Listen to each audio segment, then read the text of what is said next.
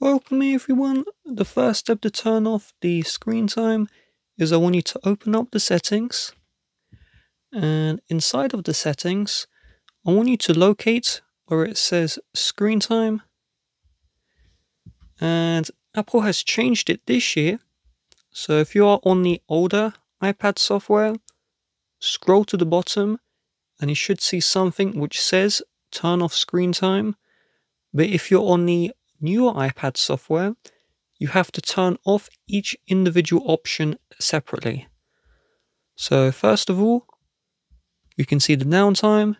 You need to tap into the downtime, make sure this is off. Then same with the app limits. If there's a limit, you turn it off. Same with always allowed, make sure everything is allowed. Screen distance, you would need to turn that one off if it's on. And you'd go all the way through, turn everything off. You can see here, app and website activity. To turn this off, you select here, turn off app and website activity. And then you can see it will just say screen time. It won't show how much you're using your apps. And to turn this one back on, you will see the app and website activity, and you turn that one on. So each toggle is separate. And to remove the passcode for screen time, you see the lock screen time settings. Tap on that, and then enter in the passcode.